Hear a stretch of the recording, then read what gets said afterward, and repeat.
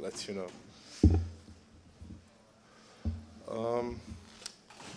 First, a few things about me. I am a Drupal developer. I come from Europe, from Slovenia. It's a tiny little country near to Italy where the red dot is. I live on a seaside. I'm currently working for examiner.com. Before that, I was a Google Summer of Code student and mentor, both with Drupal. And I used to work with biggest media company in my country, where we migrated websites from their custom CMS to Drupal. So feeds. Feeds is a very powerful module. You can also call it a framework because it basically gives you tools that you need to get your data into Drupal website. It's very pluggable and flexible, so we can stick it to almost any use case that has to do with fetching data from a third-party source and importing it into Drupal website. It can import the data or feeds from various format types. You can import XML files, you can import things from HTML pages, you can import RSS feeds, you can import from CSV, and when you get data into feeds, you can modify it a bit and then save it as nodes or users or taxonomy terms. You have contrib module that it integrates feeds with Drupal commerce, so you can import products, things like that. This is the project page. It's very easy to find. Just go to drupal.org/project/feeds. And if you follow the link for documentation, you can also find the list of all contrib modules that extend feeds. So it's really a place where you start, download it, and if you find that your use case doesn't fit into plugins that come by default, go to documentation, check if there is a contrib module that does what you need. This session will be based on demos. Demos are intended to show you what is possible, what can you do, and to get a basic idea how it functions.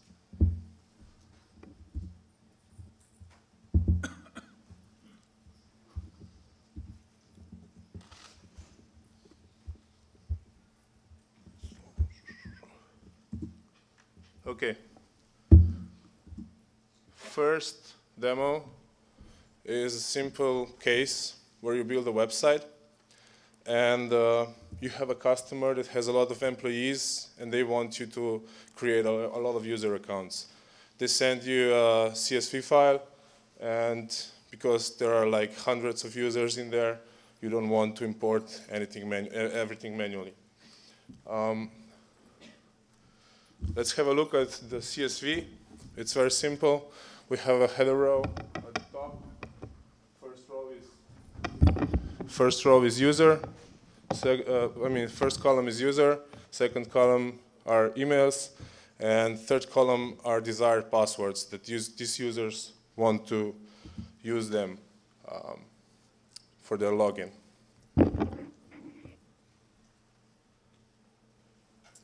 Okay, first, let's go to module page. We already downloaded feeds, and we search for it, and we enable it here.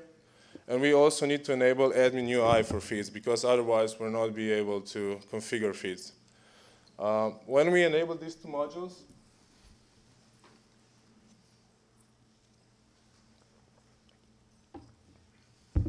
we get a new menu item under structure part of the menu, which is called Feeds Importers. You can see it up there.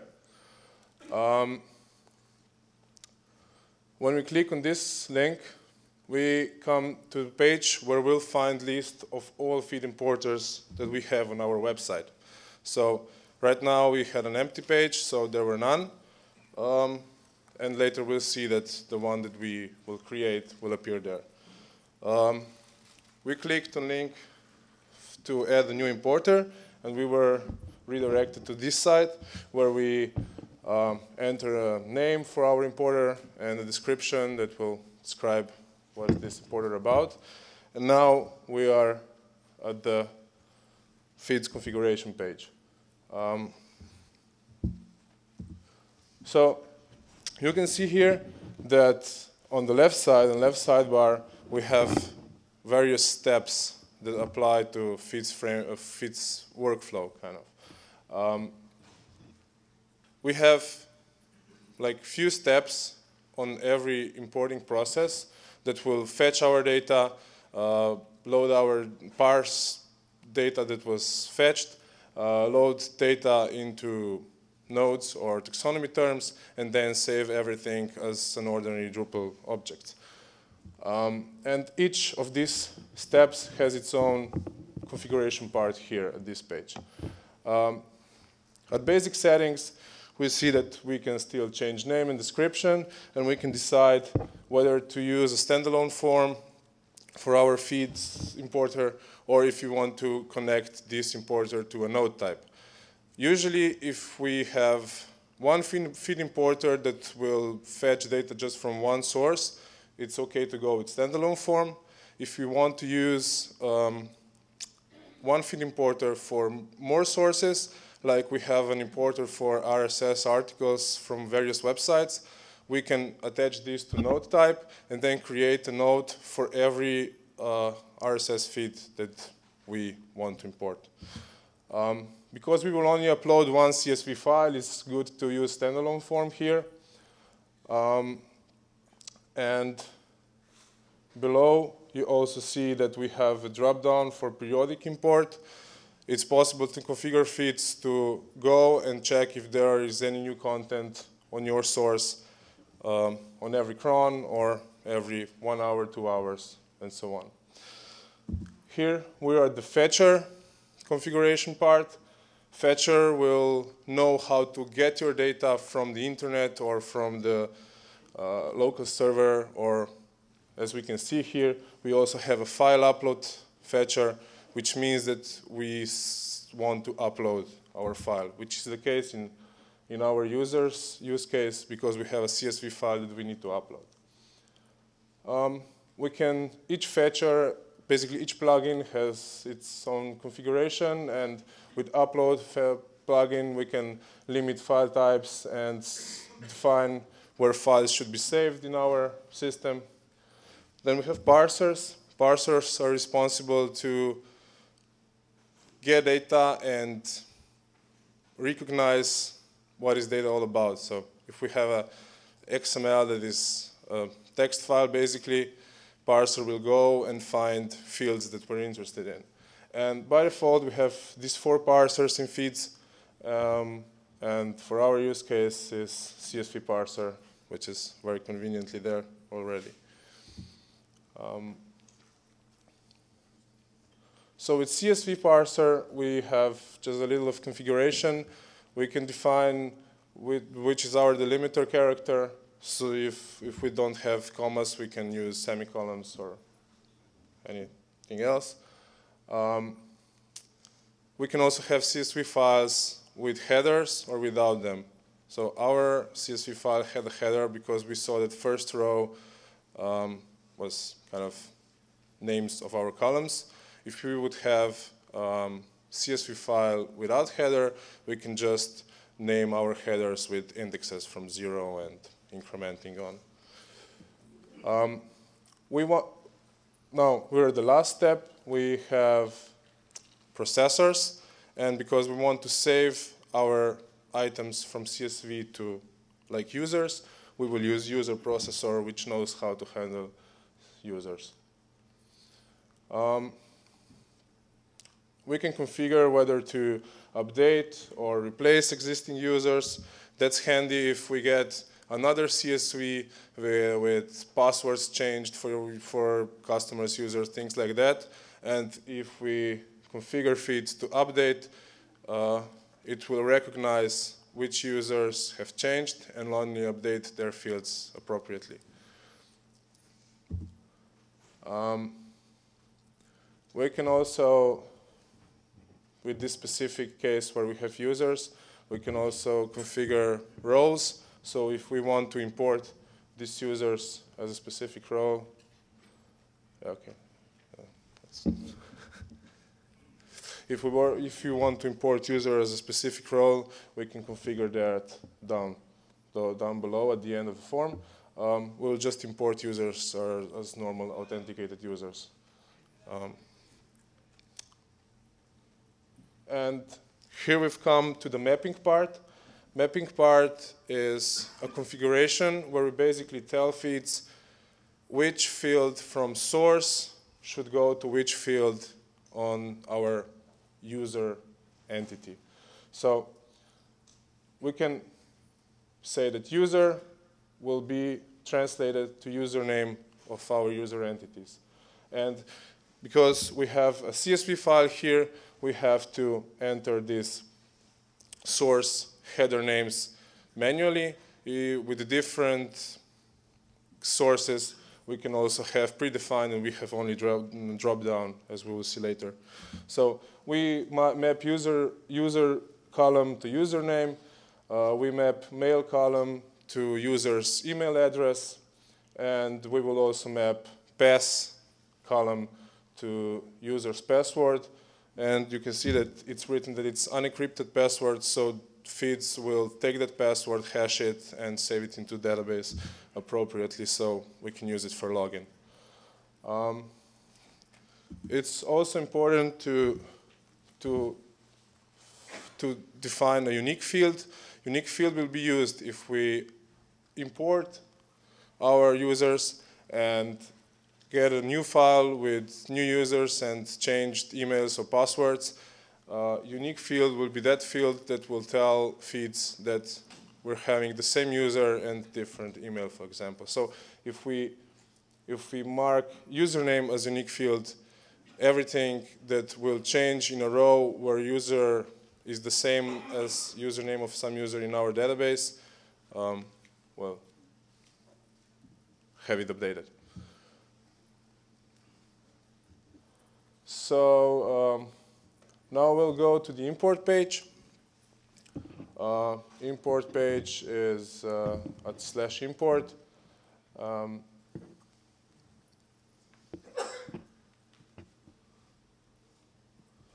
And we'll have a list of our importers here.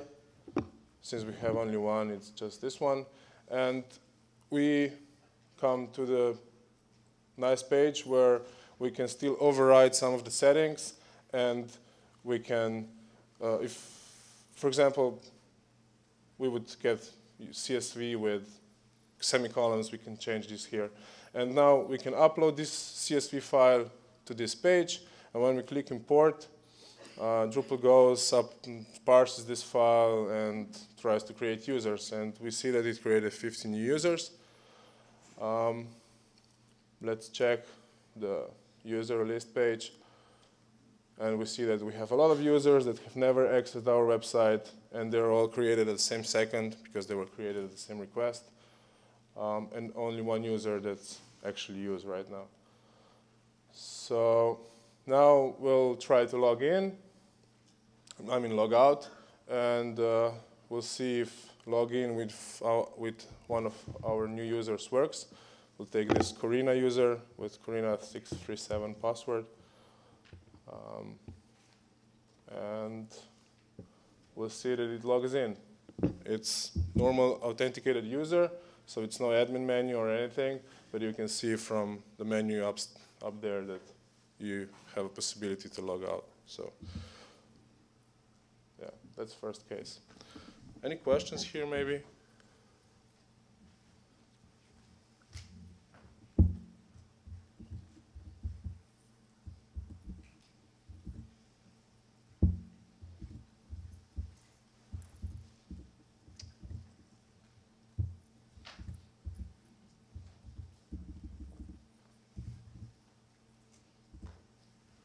Okay, with second demo, we'll try to import an RSS feed.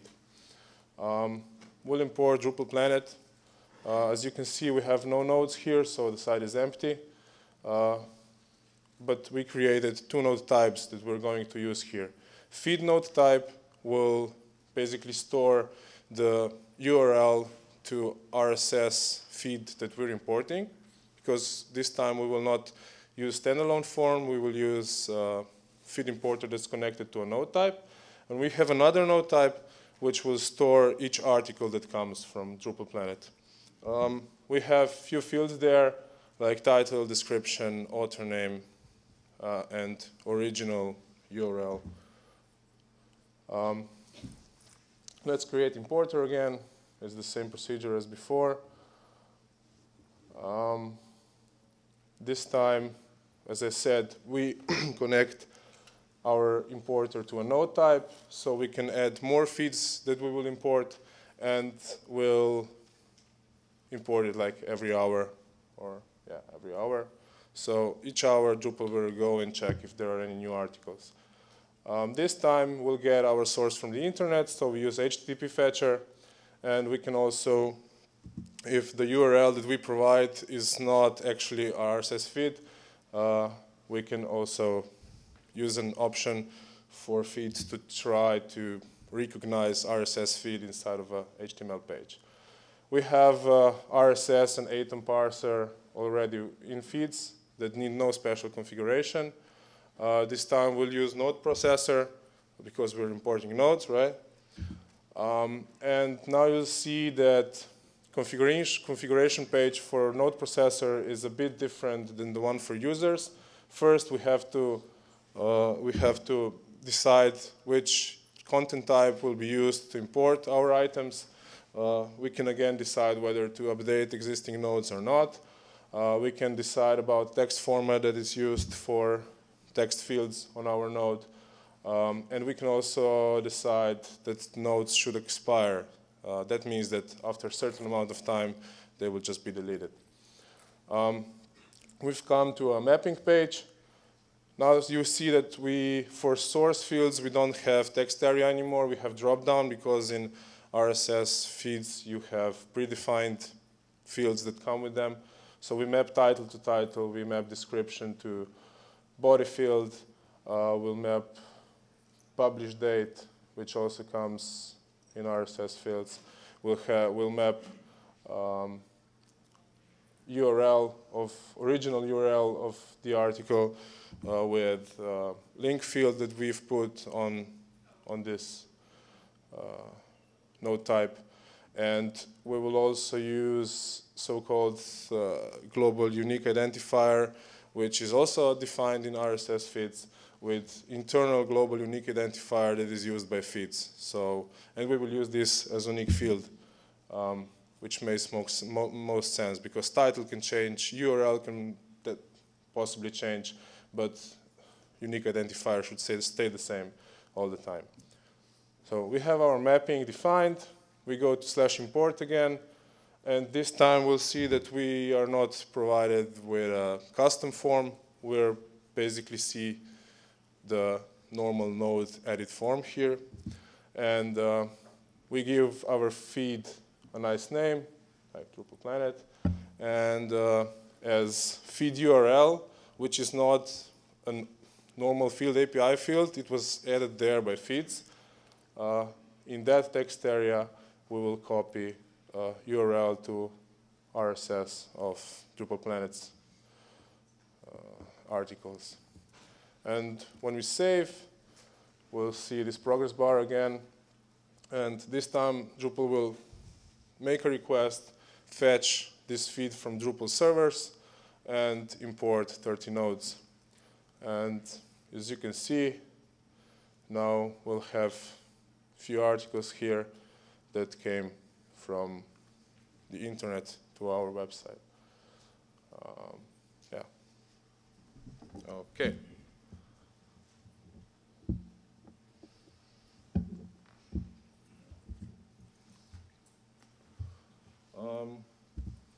My slides are online, and all these demos are on YouTube, embedded with slides. So you can watch them again. Okay, let's go through concepts. We already know that we have 4 basic plugin types in feeds. We have fetcher, we have parser, we have processor, and we have mapper. Fetcher knows how to download your data on your site, and it doesn't always download it. You can also upload it. It's basically how you get your data to your website.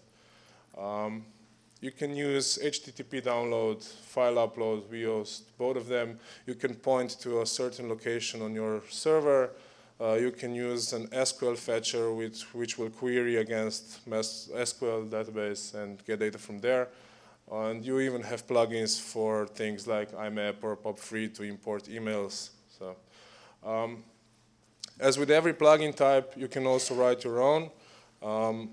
I had an example with X-Client, which was a cable TV provider of the region where I live.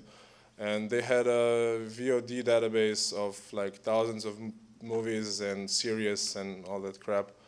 And they would not give you one XML file for each movie, right? They just spread everything through thousands of XML files. So we would need to load more XML files to get information about one video. And obviously no standard fetcher can do that, but we just implemented custom fetcher plugin, and we could use contrib or default plugins for all the other steps. After fetcher, we have parser. Parser gets usually a string data that comes from your source and searches for fields that are interesting to us. By default, we can parse RSS, CSV, OPML. We have a lot of plugins. One that I find most interesting is XPath. With XPath, you can basically write predicates that describe where is your data inside an HTML or XML document. And in case you don't know XPath, predicates look like this. First one matches any H1 element, and second one matches all the div elements that have ID set to article content. If you're interested in this, you have plenty of resources about the syntax.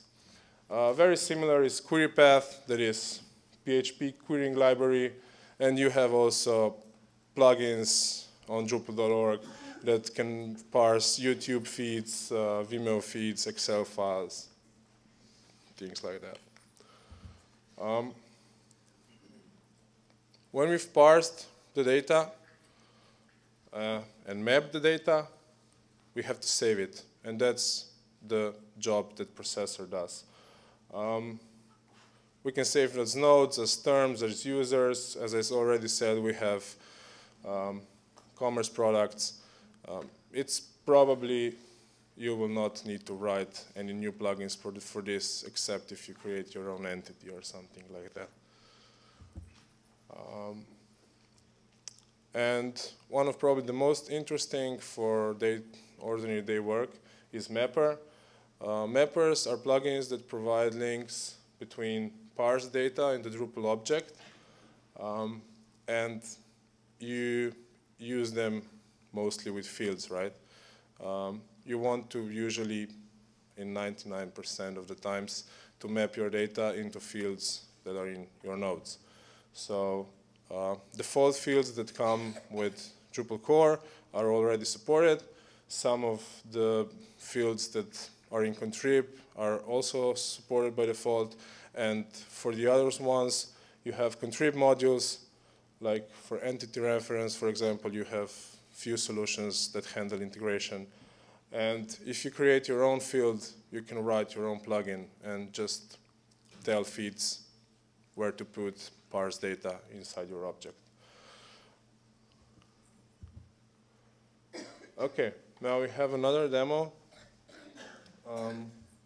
This one is a bit more complicated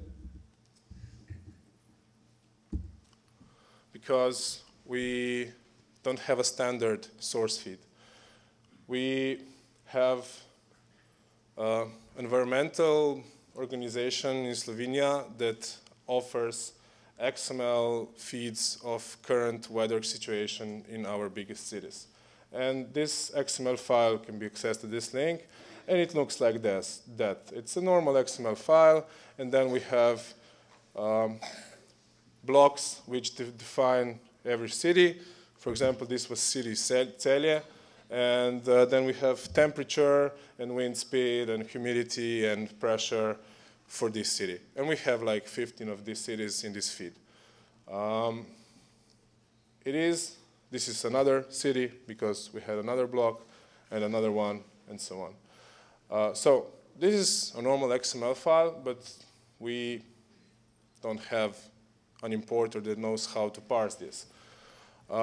We created one node type where we have title as a city name, we have temperature, humidity, pressure, and wind speed fields. And we want to import that using feeds. We will create a new feed importer.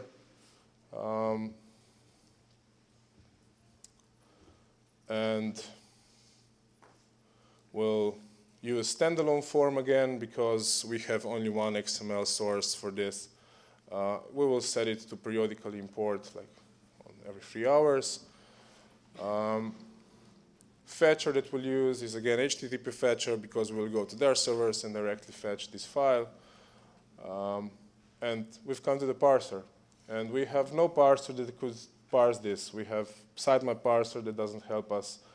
CSV is not useful at all. So we have to use something else, right? And I decided to use expat parser, which I mentioned before, because it offers you to make custom queries against XML files. And I already downloaded it.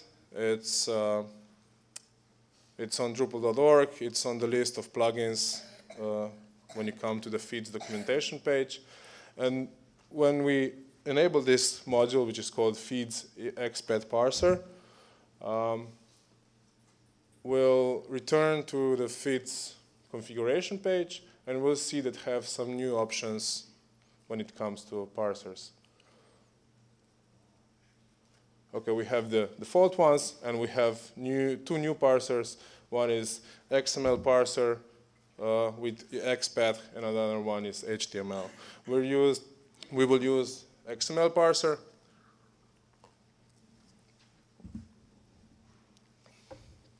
And you can see that we have no special configuration here. But we'll try to go on and see what happens. We'll import into nodes, because we've seen that we already created a node type. And our node type is called weather observations, so let's configure this. And our nodes will never expire because we'll keep updating with new weather conditions. And when we come to the mapping part, we still have a drop-down, but we only have one option on the source side, which calls expat expression. And we can add as many as we want of those. So let's try to add them. We'll map, title is our city name, we'll map temperature, wind speed, humidity, and air pressure, I believe. And each city in this XML feed also has its own ID, and that ID will be used for a global unique identifier. In case that, I don't know, case of the city name changes or something like that, we'll still have the same ID. And now we've configured mapping, but we still didn't tell feeds how to parse this XML file. But now, if we go back to the configuration page for parser, we see that we have all these fields that we mapped appeared here. So we can use these fields to enter expat predicates to tell parser where the data you need is located inside the document. we also see up there that we have a context field. Context is context inside XML document, and when we match context, we will basically tell feeds which part inside XML defines one item that should be imported. So one item in our case is one city, and you can see that every city, so this city name and all the data below that. We have city name. Below city name, we have unique ID of that city, and then we have geographic location and all the weather information. And context in our case is an element that wraps entire block that defines city. So in our case, it's that element it's called metadata. And you can see up on the top that if we click, I have a plugin in Chrome, and if I clicked on this element, it would give me the most basic XPath predicate that leads me to that element. And because we also have one parent element that wraps everything, we have two elements that wrap every item. So data is the first element that wraps entire XML file, and metadata are elements that wrap every city. Okay, is that clear? Yeah.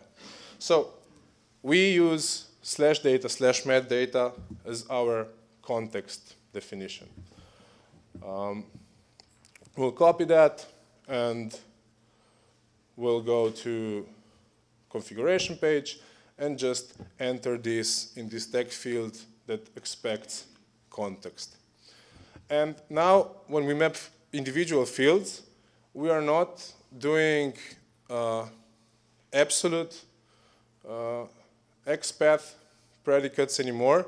We're just doing relative to our context. So it's really easy, because everything that is inside our context is on one level, and we just need to basically get the names of our elements that define city name, temperature, humidity, wind speed, air pressure, and things like that. Yeah.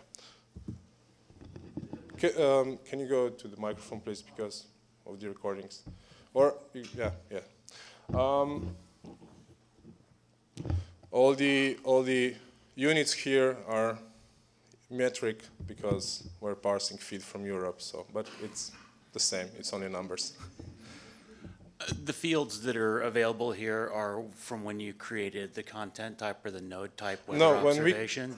The fields that appeared here are when from the drop-down list earlier that you mapped to. We created a node type, and then when we came to that mapping page where we mapped fields from drop-downs, when we selected XPath expression from drop-down, it basically created one text area here. So we just go and check what the names are and copy everything to these fields. And that's basically it. This is how we tell XPath parser to find your data inside an XML document. So we have domain ID, which is like node ID for a city, but we will not use it as node ID. And our importer is ready now. So we check once again if all the predicates are right. We also have option here to enable down there. There were some checkboxes, and you could individually check fields that you want to get debug information from them. And debug information will basically mean that you will get printed the data that XPath parser got from your predicate. So if you created a wrong predicate, you will see that something weird is printing out. Let's go to /import again. Typo. We have importer here, and we just copy URL of this feed, and when we save it, site makes a request gets an XML, parses it, and create nodes that store data. So we have 15 nodes because we have 15 cities in this feed. Portorož is a place where I live, and we can see that it was 21 degrees that day when I was recording this. And let's see Ljubljana, which is capital city. It's 20 degrees Celsius. So we managed to import completely custom field without any coding in 5 minutes.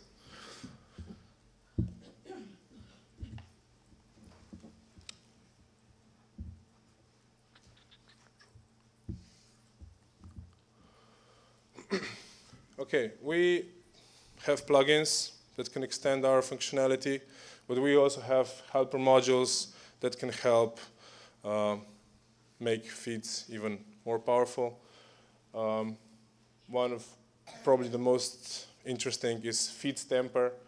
It is a module that allows you to alter your data before it gets saved. So when you, for example, fetch a city name from that feed, which we just used, you could transform more characters to lowercase or uppercase, or do search and replace on it, or combine two fields together into one field, things like that.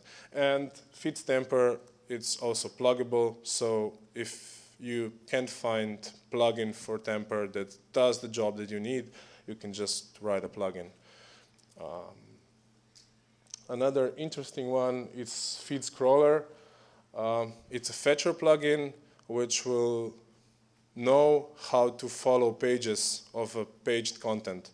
So if you have a website with 10 articles on a page and you have pager below, you can configure feed scroller to find other pages and import content also from page 1 to 10, for example, in one step. If you want more plugins, you have documentation online.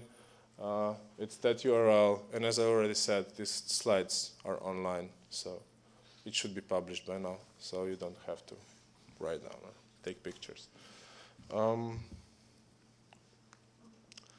Another example which I did when Google announced that nasty decision that they're shutting Google Reader down.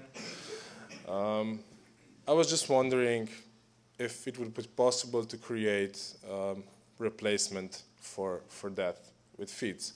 And that meant that I need to export my subscriptions from Google Reader and import them to a Drupal site, and then I want to fetch data from these feeds regularly.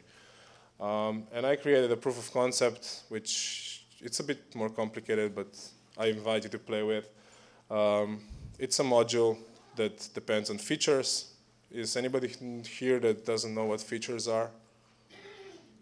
Okay, so it has feature that gives you two feeds importers, one for subscriptions, one for fetching your articles from your subscriptions, and it creates a view that is very simple, and it's not as nearly as user-friendly as Google Reader, but you can browse articles that came from your subscriptions. And yeah, you can download it and play with it just to see what's possible.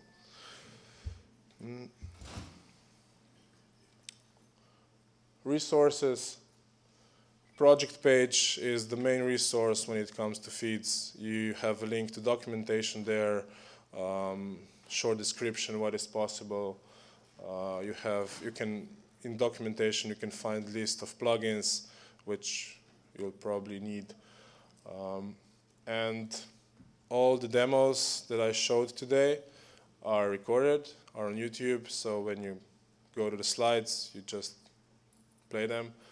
And all node types and all importers that I created here in the demos are exported as features and are on the third URL. So if you miss something or you want to play with it, change something, see what happens, you can download this feature, enable it on Drupal 7 site, and you will get everything that I showed here. Yeah, and I'm done. So now it's time for questions, and please go to DrupalCon website and evaluate, because it gives a nice feedback. Yeah, please. Yeah, Mike. Hi there. My name's Lynette.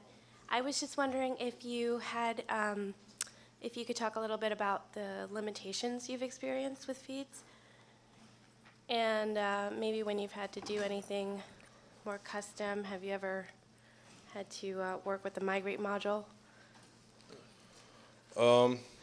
Yeah. With my previous job, we used both. When you have dependency between importers, we usually went and migrate, because you can have more migrate classes that depend on each other, and it will automatically know that one class needs to be migrated before the another one. If you have more simpler things like this, it's much easier to do it with feeds, because you usually don't need to code. With migrate, you can't do anything on clicky basis. So if you have a simple use case that can be covered solidly with feeds, it's much easier to do it with feeds. If you have something really complex with a complex business logic, it's probably better to go with migrate. And it's just the reasoning when you come up with use case and you know limitations of both. Yeah, but I would say more simple ones with feeds, and if you have something very complex or with complex business logic, it's maybe easier to go with migrate. Hi, thanks for presenting. My question is, I have a local CSV file, and I have products, and I have a nested taxonomy terms per product. How would I import that? So how do you have nested terms in CSV? It's under one vocabulary. And how do you store information about taxonomy term in CSV? Well, that was my question. Like, should I make a column and then add the taxonomy terms separated by? You can, mapper for taxonomy terms can basically match a label. So even if your structure is not in only one level and you have unique labels, if you have, it will find it and reference it. So that could be one solution. And do you have taxonomy term, this categorization imported before, or you want to import it when you import products? I have it imported before, but it can alter in case there isn't one already. Okay, I think that you can create new nodes. You can probably play with temper to see if you could alter it there, things like that. So, okay. Did I help you, or? Yeah, I think I have to play around with tamper and. Yeah. I mean, you basically have to alter data before or create these entities before that. Okay, thank you. Thank you for presenting. I was wondering if it's possible, using feeds as it is, to actually import an image that you have the URL for from the source of your feed. Yeah, the mapper for image field will take a URL and create a file and save it. Will it? I think so. I just checked code this morning. Or it's just file field. I'm not sure, but I think that, so image field does it. Yeah, okay. There is a code that if it's a new URL, it will download the file, save it as a file object, and reference it to a field properly. So. Okay, thank you. It should work. Hi, thank you for this. This is great. I have two related questions. The first one is, if you have an Atom feed with custom-defined fields in it, is there support for parsing that out of the box as an Atom RSS feed, or would you recommend going through the XML XPath? I was using XPath in this case. Okay, all right. So don't you could mess probably, I don't know, extend parser for CSV from feeds core and add these fields, but that would mean coding. So if you're fine with that, it's nice. But if you just want to configure it, I usually just went with XPath.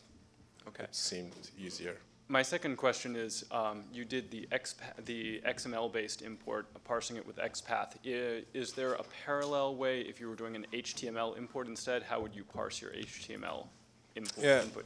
When we enabled XPath, we got 2 new parsers. One was for XML, and another one was for HTML. And they basically work the same way.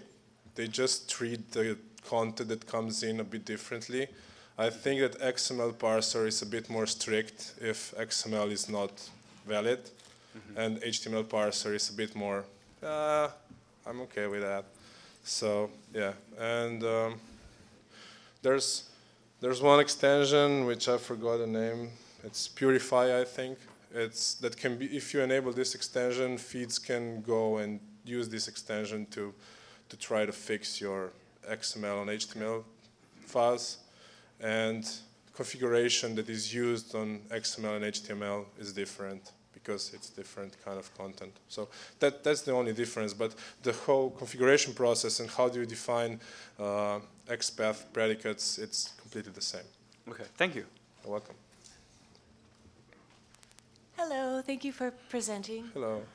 I don't have Drupal yet, but when I do, it's going to have a SQL Server backend. And currently I take Excel spreadsheets from my boss and I throw them in my backend using a stored procedure. So my question is, can you use these Drupal feeds and run a stored procedure so it does things whether it's inserting or updating? So to use procedures, you would probably need to have your custom processor plugin, because processor deals with saving. But the easiest way to do it, it would be just to save it as Drupal nodes or something like that.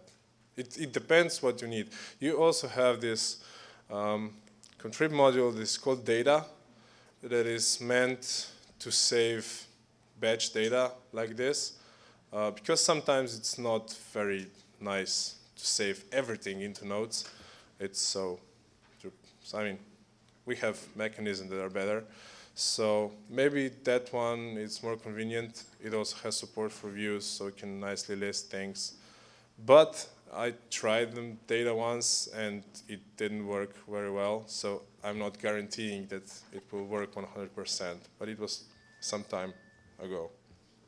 So, Thank you. You're welcome.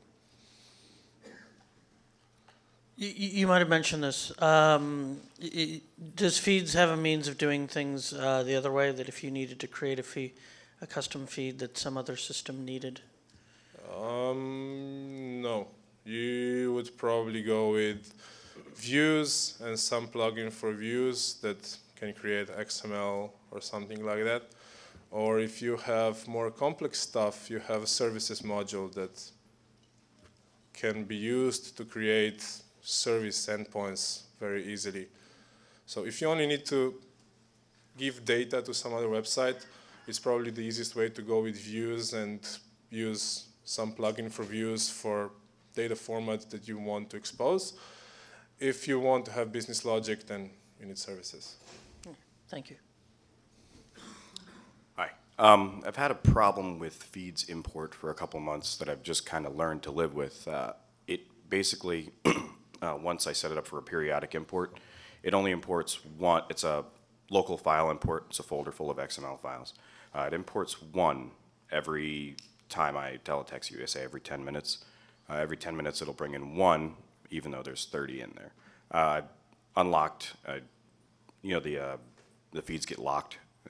Added the unlock button based on a patch on Drupal.org, but I didn't know if perhaps you would run into that issue with feeds import at any time. No. Do you have your unique identifier set correctly? So it does work. Like I said, it just does it one per cron. No, I never run into such a problem. I just noticed when I was playing with this Google Reader thing, I had like 50 subscriptions, and every subscription would import like Do 50 nodes. Each of those subscriptions lead to one XML file, though, right?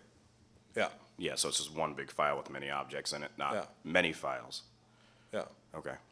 But there is some limit how much items will be imported at one batch. And that I noticed with this Google Reader replacement, because I had like 50 subscriptions, and every subscription had like 50 nodes, for example, and that's kind of a lot.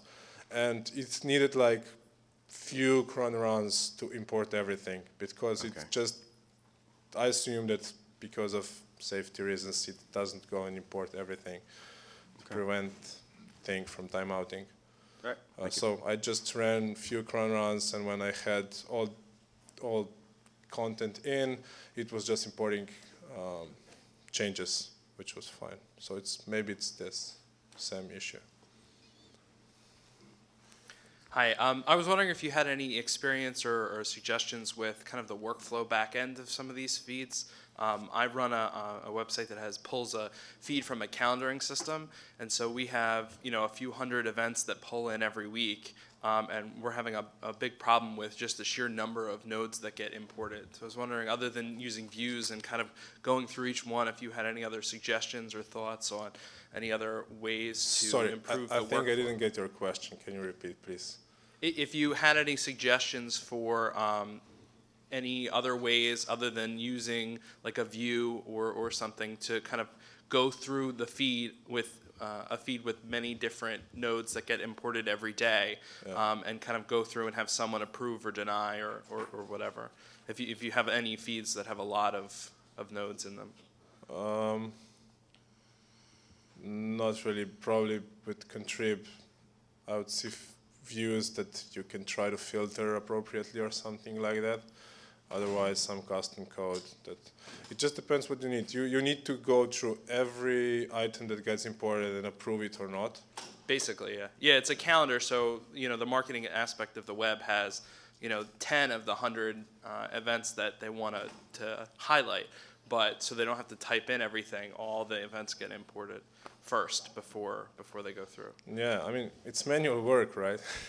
So if view doesn't work for you, then you can create some custom form that loops through all new unchecked items that were not approved or disapproved, unapproved yet. But it's custom solution, right? So, yeah. Thank you. Hi, I noticed recently the lock and unlock feature that was added, and I was wondering what causes it to lock. I don't know. I didn't follow that. Sorry. Maybe somebody else knows. If I can check it out and see. Yeah. Okay. Thank you very much for attending.